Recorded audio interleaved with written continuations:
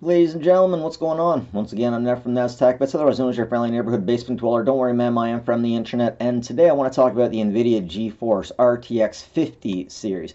So within the 50 series, it's coming out. These things are going to be supremely powerful. We're all really excited about it, but anyone who knows anything about video cards also know that they're going to be overpriced and probably underpowered compared to previous units. Now, there's definitely something going on these days where this cartoon right here comes to mind quite a bit. Okay, so back in the day, the company store, if someone found gold, all of a sudden the gold rush would go. You get in NVIDIA, who would be the company store, and then everyone would go to the company store in order to get their stuff, and then they go off thinking that they'd make money, thinking they go off and get gold or artificial intelligence or Bitcoin, and NVIDIA is the company store that sells it to us.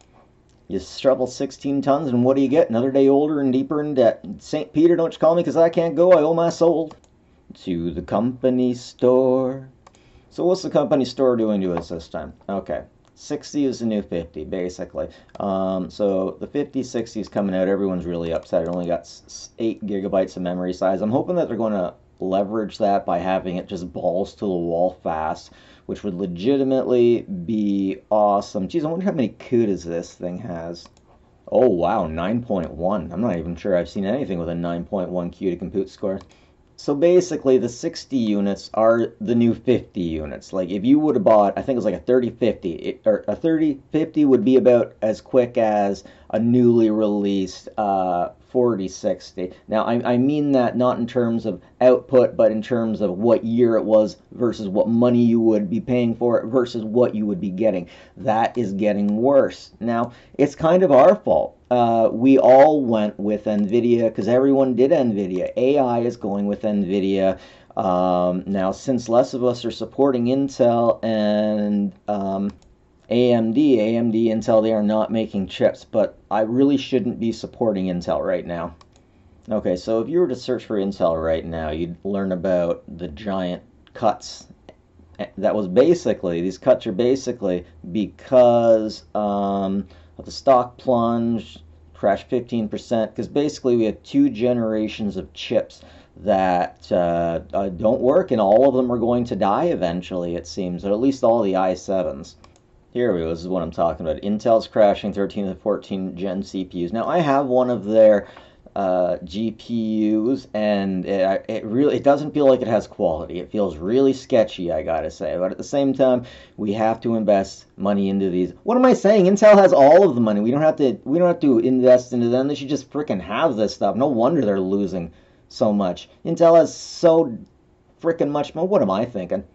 So ultimately, what I want to show here is that we as consumers are getting screwed because there is more of a smaller amount of people at the top who can control everything, and they are seizing monopolistic control.